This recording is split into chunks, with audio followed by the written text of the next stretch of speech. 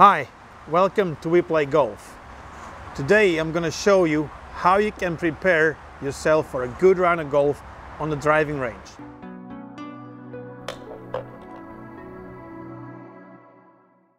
So when you play on the golf course, there's a scorecard. On the scorecard they'll put down your score.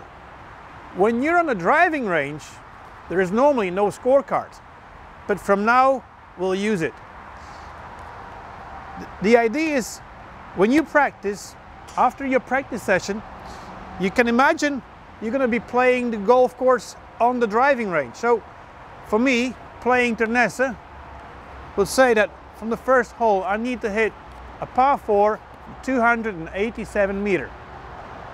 Now, if I want to prepare that, I'm on the driving range, so can you imagine the hole in front of you? Can you imagine what type of club you want to play? If you think 180 meters is enough to get the ball in the right position towards a bunker, towards whatever, you want to know where you want to play it. So then you can make it club choice. So for me, I will taking a 5-iron to hit my first tee shot. Should be enough for the distance. I prepare myself for the tee shot, just like on the golf course. So I'll be aiming. I go through the same procedure. I make a practice swing.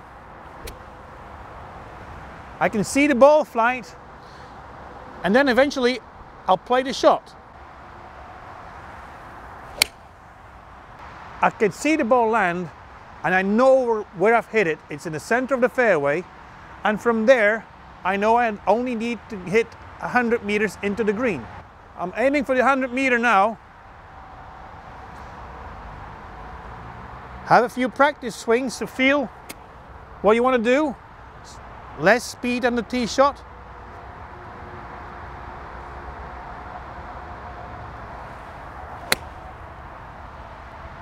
I can see the ball landing now, about 5 meters left of the 100 meter sign, so it should be on the green.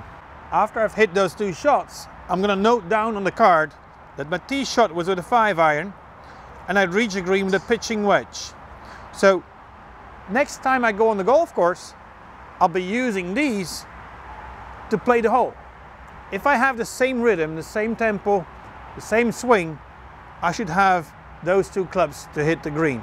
So if you do this on the 18 holes, so your game planning, the course management is done already on your driving range.